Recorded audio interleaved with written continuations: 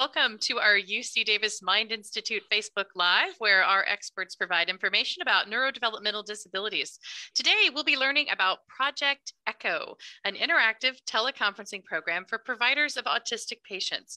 The goal is moving knowledge, not patients, and new ECHO sessions are available starting in May. I'm Marianne Sharp, and joining me today are three experts from the UC Davis Mind Institute who are on our ECHO team. Bibiana Restrepo is a developmental behavioral pediatrician, an associate clinical professor in the Department of Pediatrics, and a Mind Institute faculty member. She has expertise in diagnosing and providing medical treatment to children and adolescents with complex medical conditions, particularly autism. Amber Fitzgerald is a board-certified behavior analyst, educational specialist in moderate to severe disabilities, and a program manager at the Mind Institute. She has expertise in special education and the implementation of evidence-based practices for children with autism. She works on several projects, including ECHO, Project Impact, and the Mind the Gap study. And Sarah Dufek is a psychologist and faculty member at the Mind Institute and an assistant professor of clinical psychology in the Department of Psychiatry and Behavioral Sciences. She is an expert in the assessment and treatment of autism across the lifespan in the clinical and research contexts. Thank you all so much for being with us today. Hi. All right. If you have any questions, it is my pleasure. If you have any questions, please do post them in the comments on Facebook and we will answer them toward the end of our discussion. All right, I think we should start with what does ECHO stand for and what is it? Let's start with you, Sarah Dufek. Sure. So ECHO, the acronym itself, stands for Extension for Community Healthcare Outcomes. And it was actually a program that was developed at the University of New Mexico. And it was based on the way medical providers do rounds. It's like a rounds approach where specialists or sort of, well-established clinicians would interact with trainees back and forth to gain knowledge across both sides. And the idea is that learning is lifelong and everyone can learn from each other. And it's a very guided practice model. And this ECHO model has been used in lots of different areas, fields of healthcare and education and civics areas. And the idea is that you can leverage things like telehealth or using a video model, such as we're using right now, to communicate with each other. And ECHO really takes advantage of that. So it's been used for everything from, for example, like, connecting experts in the field of cardiology with folks who support people who use those techniques, design and communication there. And then all the way to, there's a great example on the ECHO website about folks who are incarcerated being connected with mentors. So you can see it can be really applied to a wide range of needs. But the idea is that people are learning together who have varying different disciplines and backgrounds and information to share. Great. And for our ECHO Autism, one of the goals that we talk about is moving knowledge, not children or not families. Can we talk a little bit more about what that means, Amber? Sure. Like Sarah mentioned, this teleconferencing or video conferencing model, obviously by its very nature, increases accessibility. And I'm sure we'll explain a little bit more kind of the design of an ECHO, but there's this hub and spoke structure to it. So there's participants and then an expert team that's involved. And there's knowledge sharing through this really collaborative network. And because it's delivered using teleconferencing, it really helps overcome some of those barriers that we often see when we're trying to build skill sets or knowledge among providers. So barriers of distance, travel, even time, that usually can impact people's access to face-to-face trainings. This teleconferencing model allows easier access and it's much more efficient in sharing that information. So it really allows individuals to connect with providers outside of their region, their state, and in our example, oftentimes out of our country. So you get contact with folks that you would otherwise be able to do efficiently or cost effectively, learn some valuable information, and then immediately apply that information to the family and the community of practice where you reside. And so it really is this idea of moving this knowledge through the network to reach all of these regions and has greater impact than for children and families. Yeah, it makes so much sense. Particularly in the field of autism, why is ECHO needed? And is it really needed? Maybe we could start with you, Dr. Restrepo, on this one. Yeah, sure. So it's very well known now that the prevalence of autism has been increasing over the recent decades. So that is been leading to an increase in demands of evaluations and services for autistic individuals. But that needs has outpaced the numbers of specialists and specialty centers where families and children can go and get the services that they need. So that often leads to significant wait lists and barriers for families to obtain the right services at the right time. So these wait lists are very problematic, and especially for people that are like living in underserved areas or rural areas, when they have to travel many miles to go to those centers to get the services that they need. And then, so as you can imagine, due to the, to the few specialties getting those services to everyone, those autistic children and their families are at risk for unmet healthcare needs. Who can take part in ECHO and what sort of time commitment is required? Sarah Dufek? Sure. So here at the Mind, we have 2 ECHOs that have been ongoing. So we have an Autism Primary Care series and an Autism Advanced Topic series. And our typical ECHO participants are usually medical providers, clinicians, mental health providers, or community-based practitioners, such as through education or other mental health clinics. And each of our ECHOs occurs once a month for about 90 minutes. Ours are the first and second Thursdays of the month, usually from 12 to 1:30. And there are about 6 sessions for each series. And one thing that's a great benefit that we haven't mentioned yet is it's a really great way to get CEUs for folks. So from differing backgrounds in a very dynamic, interactive way. I myself have to get CEUs, and I know how sometimes painful that can be, but the ECHO is a really great way for folks to get CEUs in this content by doing it in very, dynamically during the ECHO session. And for someone who may not know, what's a CEU? Oh, a CEU is like a continuing education credit. So it's a way for most people who are licensed have to have ongoing training in their field of study, and this can count, which is great. Great. Dr. Restrepo, were you going to add something? Yeah, I just wanted to say that medical providers can also get CMEs, which is also like a similar credit, but just specifically for our field. I think it would be really helpful to sort of get a sense of what is involved in an ECHO session. What does the agenda usually include? What does it look like? The topics, etc. Amber Fitzgerald, could you maybe start this one off for us and give us a sense of what ECHO looks like? Sure. I actually appreciate you asking me. I love ECHO. I can't express that enough since I've been a part of the first ECHO that was offered here at the Mind Institute. And when Vivian and I went through the training together, it really resonated with me. Just the idea that we can really share information and teach in a format that's not like a sit and get training, right? You don't attend, turn your video off, listen to someone, and then hang up. It's really intentionally designed to create a community of practice. And I can't kind of understate that enough, or overstate it enough, I guess, that it's really this idea that people that are involved. So the team, like our team, it's called a hub. And that's like the main team that facilitates the ECHO's meeting, and it's really typically consistent. And then we have presenters that join us as well, and it could be members of our team, or actually we've been really fortunate to have amazing community partners and professionals who've agreed to share topics with our group throughout our ECHOs.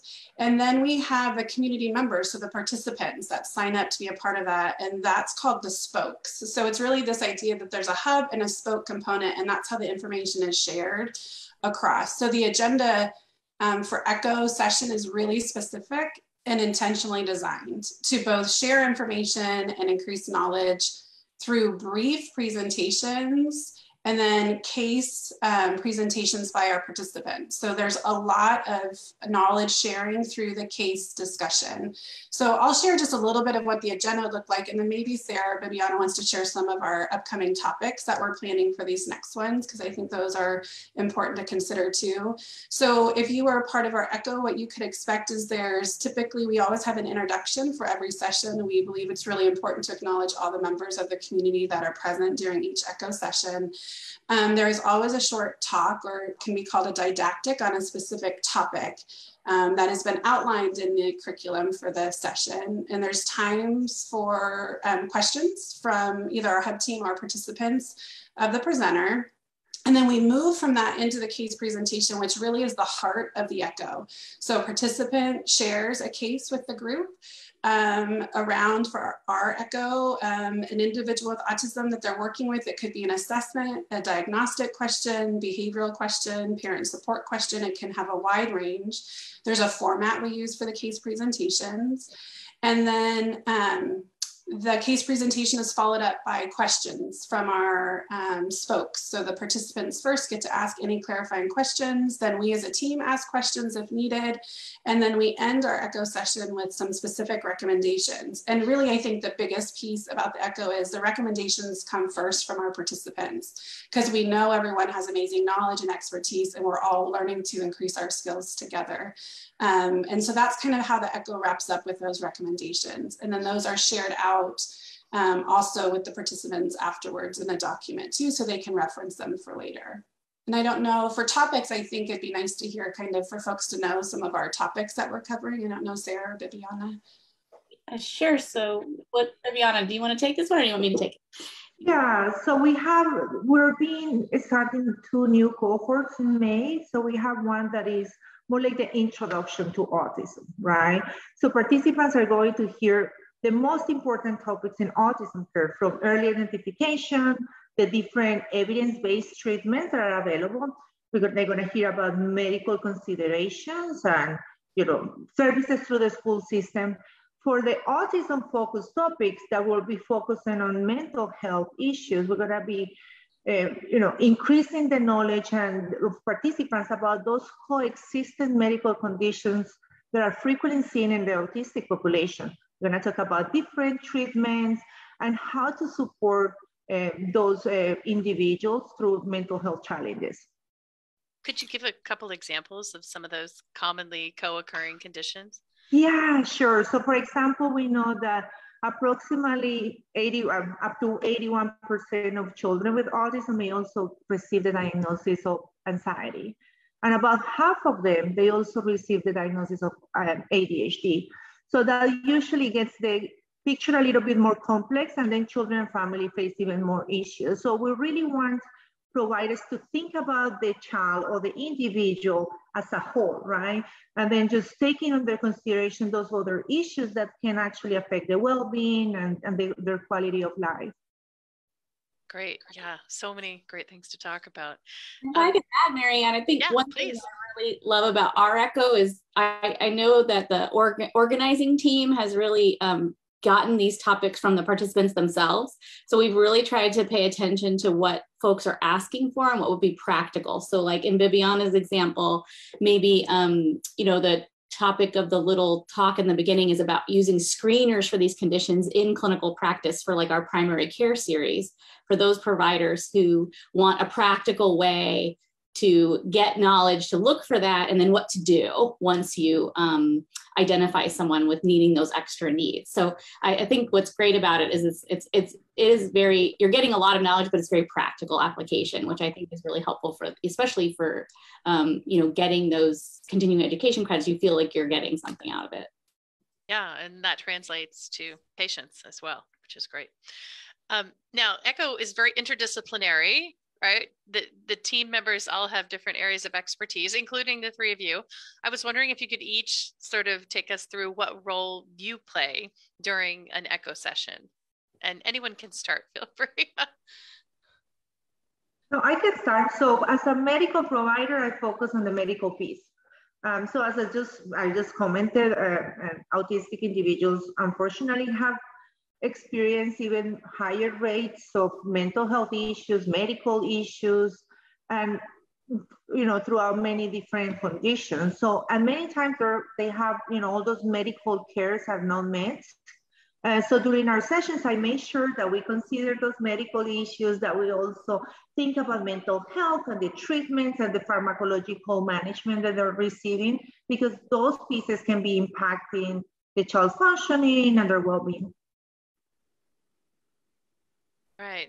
Maybe Sarah Dufek, you want to go next? Sure. My role on the team is a psychologist, so I do quite a bit on diagnostic assessment, treatment, what to do next, how to treat the whole family, thinking about what, I work really closely. We also have a social worker on the team. She and I work closely together, thinking about the needs of the family. For autism in particular, thinking about those co-occurring mental health conditions that are there.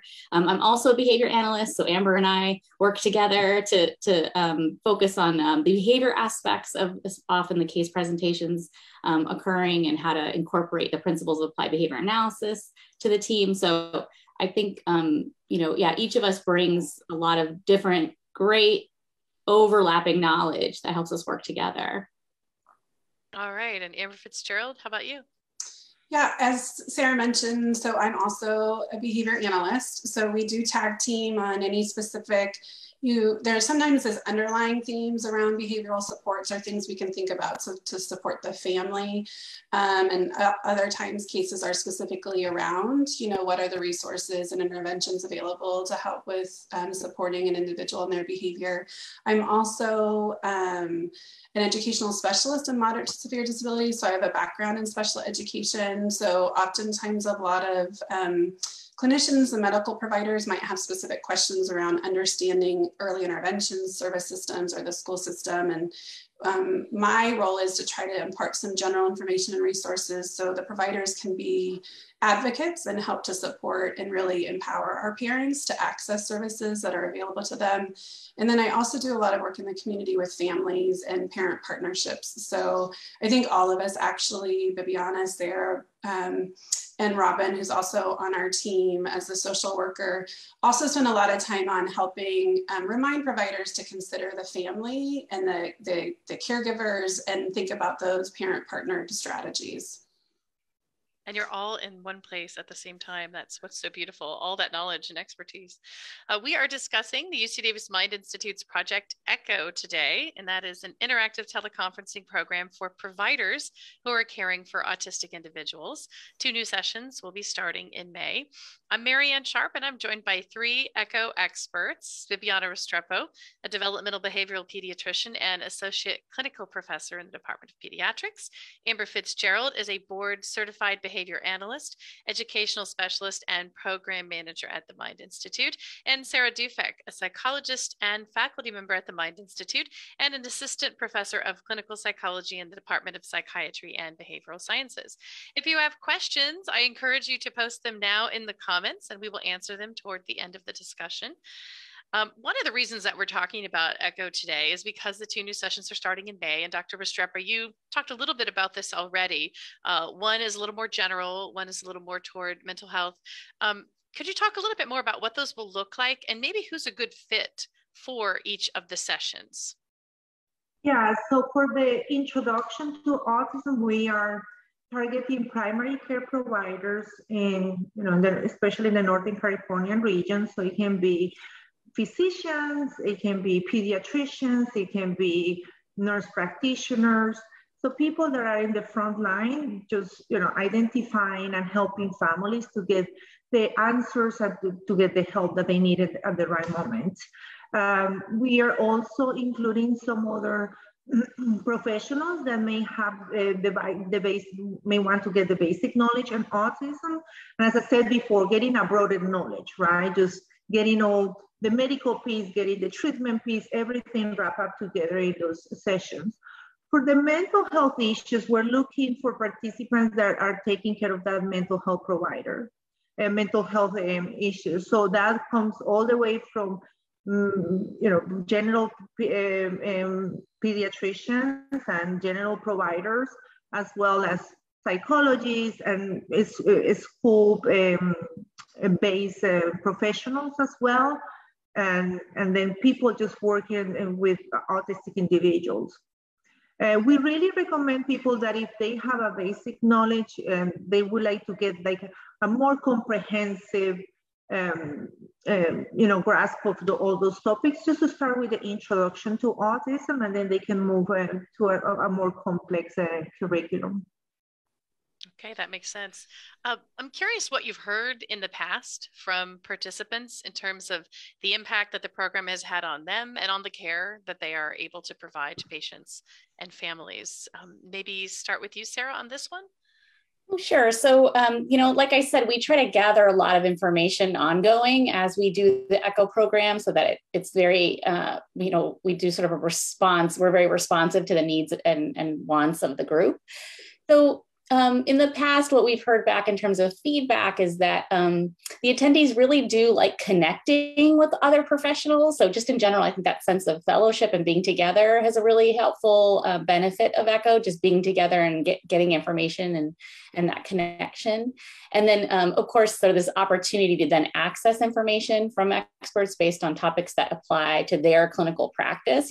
Everyone at any point in their career always could use a little assist. I think all of us feel that way. Sometimes just bouncing ideas off each other is just a really helpful practice, especially somebody outside of your immediate environment, I think is helpful to get fresh eyes on it. In terms of specific skills gained, we've had reports of for example, things like getting better at identifying anxiety in their patients with ASD, or when does certain behaviors sort of spill over into an ADHD diagnosis, and sort of then doing planning around that. So identification and planning of those occurring conditions. And then I think a real benefit of our program that we have started, as Amber mentioned, is that we've really devoted a lot of time to connecting with families in a way that I think is really helpful for providers to get practice on and how to actually do that and feel more connected to families and being more empathetic about the things that families face on the daily. What else? Anyone else can feel free to jump in if they like. Amber, did you have anything on that you wanted to add? I think some of the information that we've been shared with us, we do feedback evaluations, as we mentioned, during each session, and we really use that as an active planning tool to think about future topics and the needs of our ECHO participants. But it's also great just to hear their takeaways, right? Because we might see some aha moments during the session, but we don't know necessarily what resonated or the larger impact. So some folks have shared that there's been great information around considering cultural differences when you think about the presentation of symptoms. And I also think with how we engage and partner with families, just making sure we consider all aspects of an individual and their family, and really just a broader general understanding for some of our providers about autism and diagnosis and things to consider. And I know too, Bibiana does a wonderful job often talking through some of the medication questions, and individuals, our participants have shared that hearing about medication management tools and things to be mindful of and to consider in their practice has also been really helpful.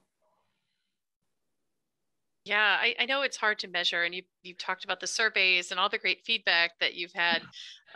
But do you have a sense of sort of the larger impact of ECHO? You're impacting these providers who are in turn, that's affecting patient care. Maybe Dr. Restrepo, what's your sense of whether the program is really accomplishing its goal of improving autism care and availability for patients? Yeah, so we have used different measures to be more objective when we're trying to figure out the impact that we are, having in our participants, and they actually have increased knowledge in all the topics of autism. They all have also said that they have more confidence caring for people with autism and their families, and they also have changed their practices. So far, we are not measuring patient outcomes, but if you think about it, if you have a professional that knows about your condition, that really knows about all the treatments and resources that are available for you. And then it's also providing you the best practices of care. We're really hoping that that is going to have a great impact in their medical care and the therapeutic care as a whole. Yeah, definitely.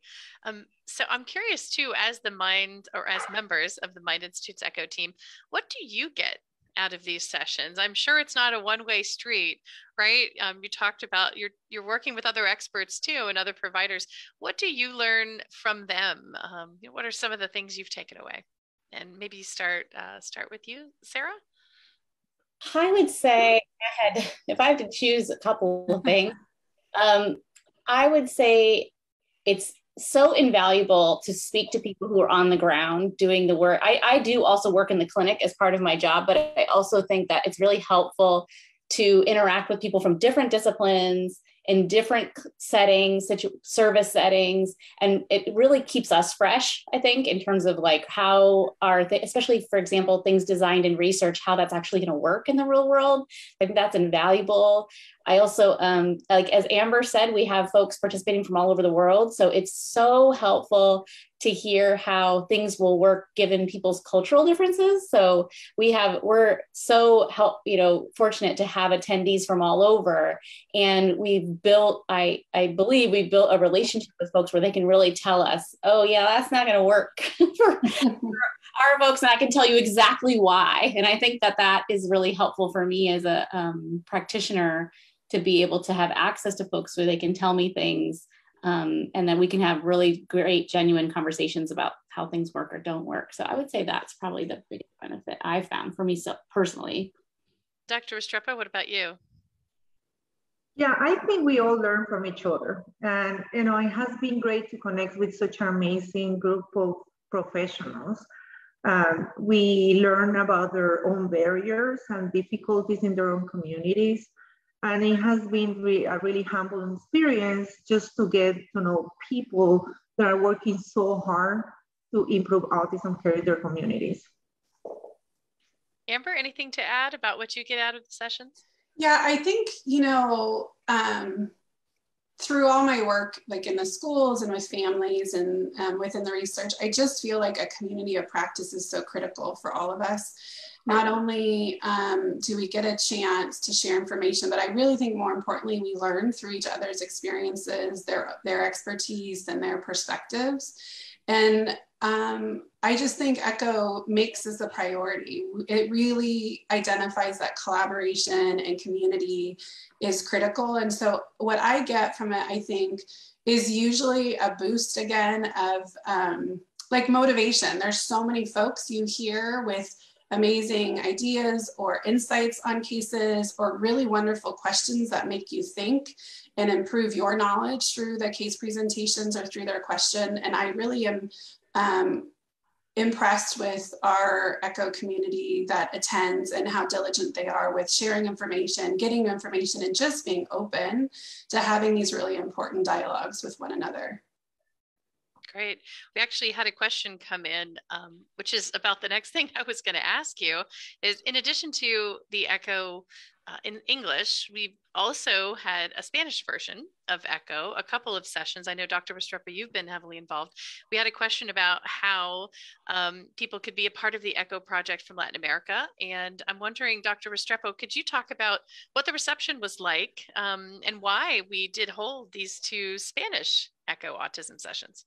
Yeah, those are excellent questions. So we actually started ECHO Autism as the idea of our participants. We really take seriously their feedback, and they really wanted to participate in something that were in their native language, that they were more interactive and it was more accessible for a different group of people that might not be bilingual.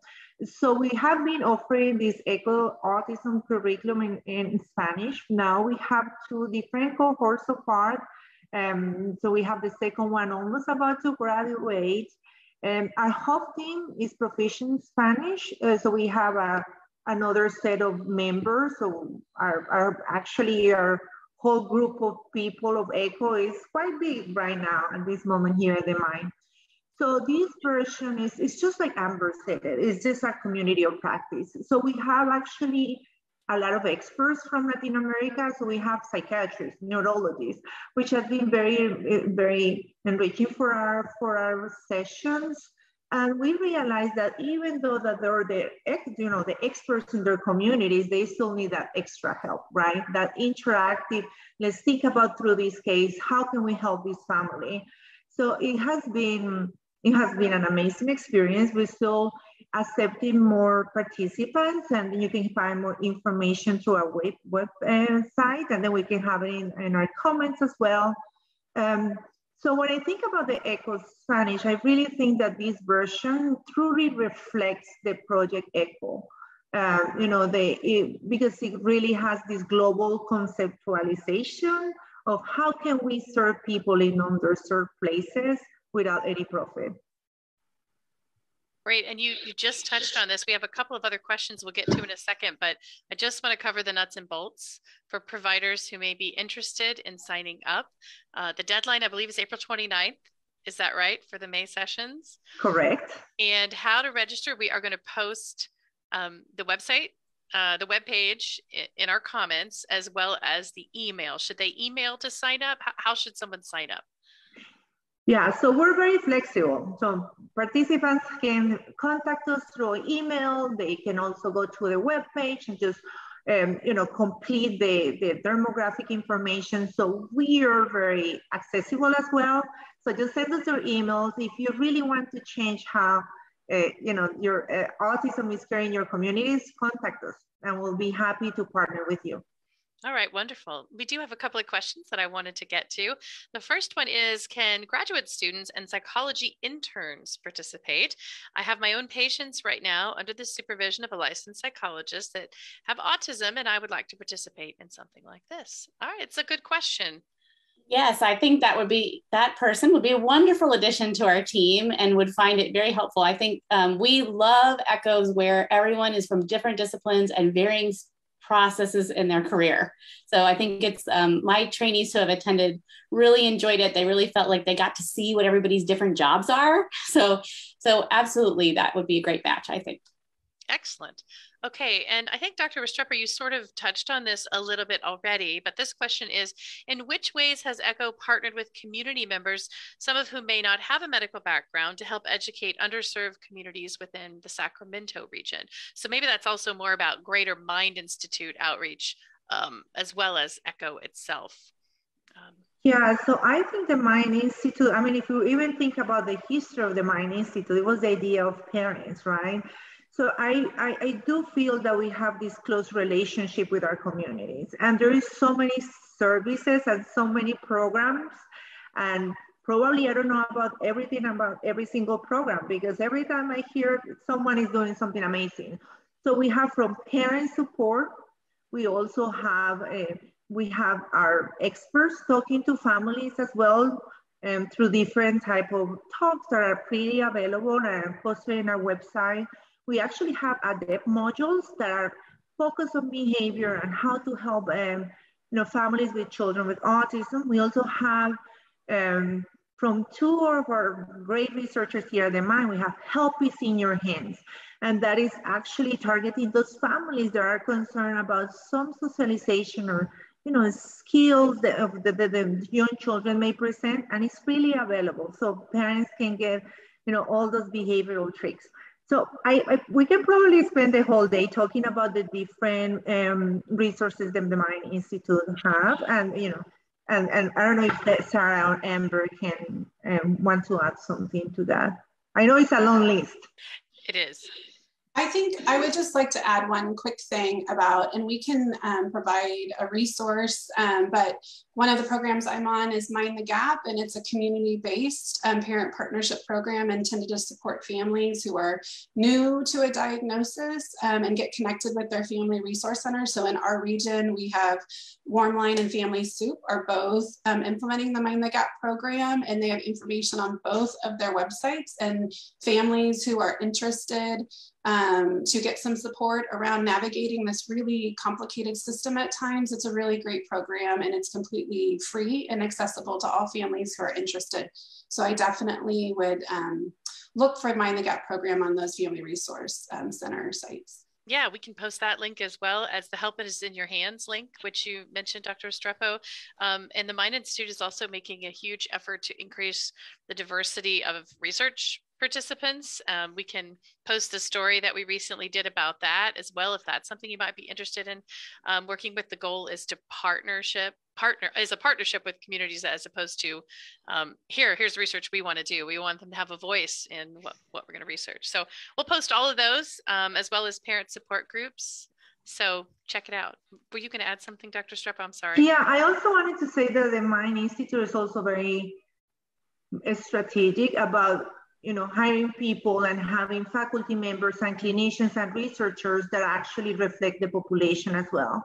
So we have people from different backgrounds, where I think is so important when you have that connection with your provider. So I just wanted to add that the diversity is, you can feel the diversity once you walk in here at the Mind Institute. Absolutely. Okay, we have one last question. I think this will be our last one. Would ECHO be appropriate for parents or grandparents? It's a very good question. Who would like to take that one? I can take that one if that helps. Great.